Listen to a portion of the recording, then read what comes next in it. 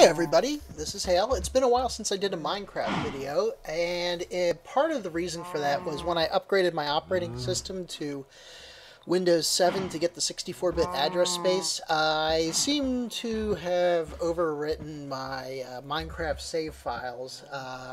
So anyway, I started over, so rather than kind of doing a gameplay, I thought I'd just do a quick update, because I have been playing off and on as time permits. Actually, when I'm rendering or uploading and I can't really play another game because it slows down my computer, I typically play a little Minecraft. So I thought I'd do a little status video as to where I'm at. So this is the house that I built. This is the second floor.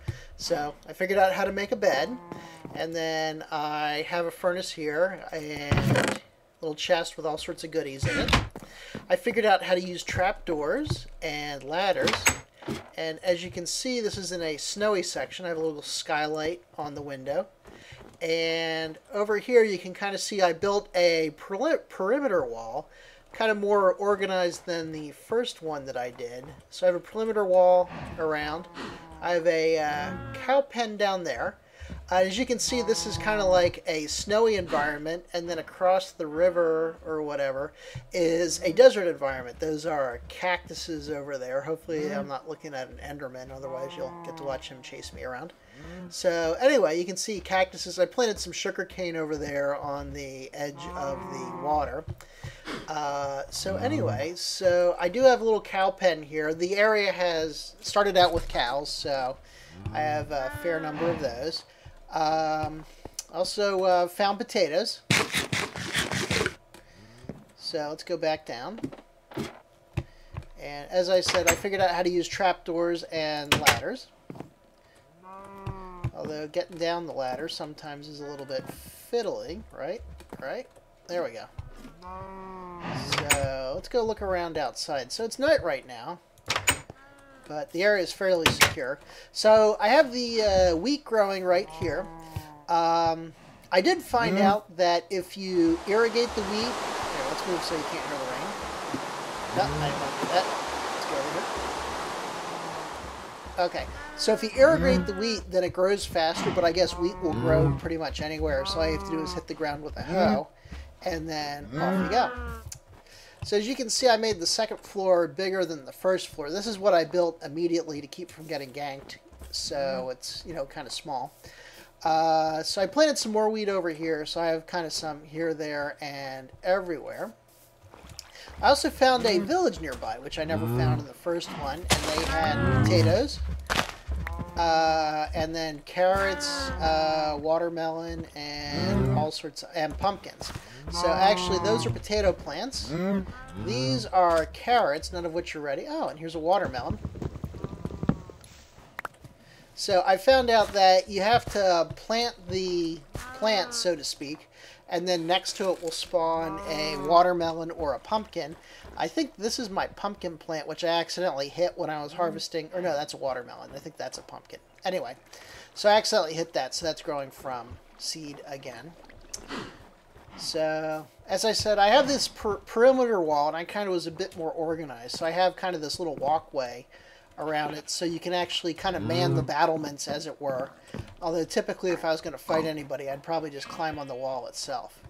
So here's another section, kind of a second section that I walled off. The snow is really nice. Very nice effect. Second section that I walled off around here. And I started putting the foundation for another building here. I'm using these like little half blocks just for something different. But I haven't really gotten too far with it. I've been doing other stuff. So as you can see, it walls off a significant area. Getting all the stone is a little, you know, once you're not delving deeply and greedily, as it were, you know, getting all the stone is kind of a little challenging.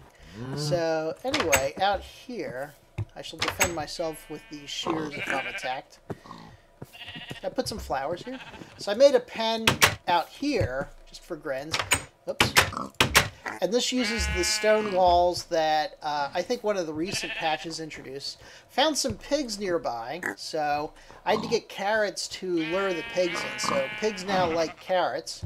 And then I also got some sheep along with the ride, and then you can use the shears on them. That's a cow. Cow wandered in when I was wrestling sheep. So I have a cow in here. I haven't gotten around to killing it yet. So anyway, you can't jump over here.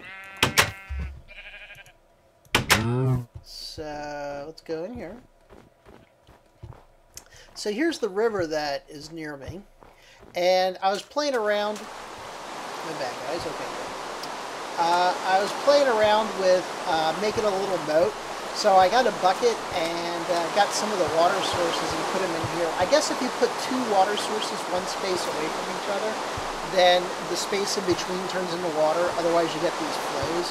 So I kind of played around with this and haven't really taken it much further, as far as making the moat goes.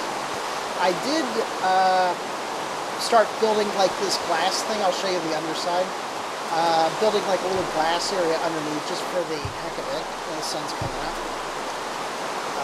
So we can do that next. And I also found out that if you get a shovel, you can harvest snow and get snowballs, which you can use to make snow golems, I guess. I haven't gotten that far. Although I have a pumpkin now, so I guess I can... Maybe I'll plant some more pumpkin plants and make some snow golems just for company. So I've been digging a little bit more methodically rather than here, there, and everywhere. So I kind of dig this out as I need stone. So this goes down several levels. So right here, and you can see sandstone right here, which I have some. So I've kind of been digging this out a little more haphazardly. And you can kind of, this is the underside of the glassed-in section. Working with the glass is kind of hard underwater. So I've been kind of figuring it out as I go. So it's kind of an organic creation where I just put glass, where it needs to go. So I fool around with that every so often. So I thought that was kind of neat. So this is all underwater here. Every so often a squid swims by and stuff like that. It's interesting, though, that if you put a piece of glass out here, for some reason it seems to... Oh, there's a squid. See the squid? I just squid it away. There it is. It seems to, like, do a flow or something like that. I'm not entirely sure. But anyway, so you can kind of see it right there. And then I dug down... A little bit of lag. So I dug down far enough, and I actually, which I never found the first time, found an abandoned mine, which is pretty cool. So here's another room. So I have a couple chests down here. All sorts of stuff. This is track from the mine. Found a diamond and all sorts of stuff down there. I have stuff all over the place in chests. And then this is the entrance to the mine. I have explored a fair amount of it. There's a lot I haven't. But this place is pretty darn big, and it's twisty and stuff like that. So anyway, I ripped up a lot of the track because I figure I can use that, but there's still a lot here. And you can see the part with the torches are the parts that I've kind of gone through and tamed. I also found monster generators, which I didn't see in my first game, which are cool. I'll see if I can find one of those without undue trouble. Here's one right here. So my understanding... And I actually don't have a sword with me. I have these clippers that I'll defend myself with. So this is a skeleton generator. My understanding is that you can disarm it by putting torches all around it and raising the light level high enough. So that is what I've done. So I also found cave spiders, and I can tell you that cave spiders suck. They poison you, and the poison does a lot of damage. And you can just see that there are passages everywhere. And I've done some... there's lava flows and there's water flows, so I've done some work kind of walling them off so there's not lava everywhere. And then a lot of coal and iron down here, so I've been mining that. Also, I guess that skeleton one I showed you was in a little dungeon, so it had a couple chests. And I found the occasional chest, and that goes up there, around here where... just in the mine. So I typically pick the chests up because, might as well use that instead of building my own. But you can kind of see how big this place is.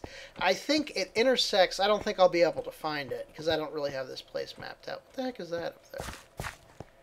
That's just gravel. This intersects. I hear a skeleton around here somewhere. So, for example, this is a part I haven't tamed yet. There's probably skeletons, all sorts of baddies down there. So, I think this intersects with a natural ravine at some point. And I've actually fallen it down to kind of a flooded cavern and all sorts of cool stuff. So, I've been spending a lot of time in here. Kind of clearing the area out, finding the monster generators, being chased by cave spiders, and all sorts of fun things. There's probably hundreds and hundreds of torches down here. Yeah, this is the flooded cavern. That's a little thing I made to get some iron. So, as you can see, there was like skeletons and stuff like that. But this is, you know, just a flooded area. So it's kind of neat. All sorts of terrain features in here. So you have these. These are actually fences.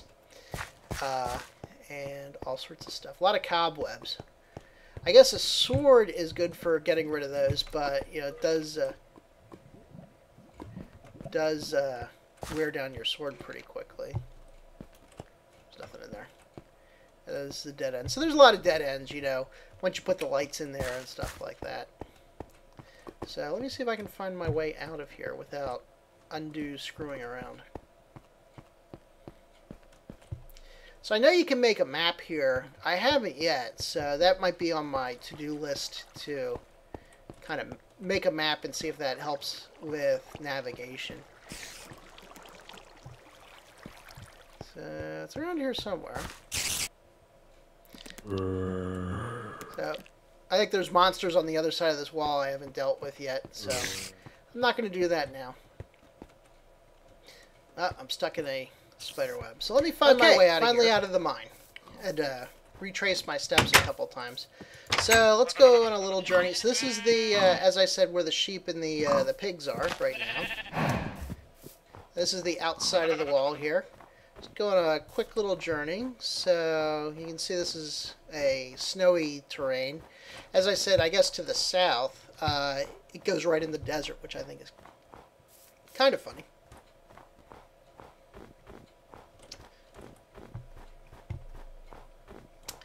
Cows on ice. Anybody wanted to see cows on ice? Let's see if I can push this cow. There we go. So here's a village over here, which I didn't see before in my previous game. Actually, this is kind of where I found some of the sheep, although I have captured some. I still haven't found any chickens yet, so maybe I'll go looking for chickens. So it's like right across here. I should probably build a bridge or something like that.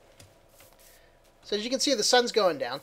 So the villagers go out about during the day, and then they go inside at night. So these are villagers, and you can trade with them. So for example, they'll give you emeralds in exchange for goods, and then they'll give you goods in exchange for emeralds. And each villager will give you something different. There is some overlap, and some have better prices than others. There was a guy in a lab coat around here, which I haven't seen recently, but he's in this one house with like a crafting table and all these books, so he's around here somewhere. For example, you can give them wheat and get emeralds. I think that's how I got the one I have. And when it gets dark, they all go inside, because then the zombies come out. So I think I'll be spending the night here. But here you see the crops, the wheat, and then I think the carrots and stuff like that. So that's where I got some of them. So you'll see them all go inside when it gets dark out, which is kind of neat. And actually, some of these houses where the doors didn't go anywhere, so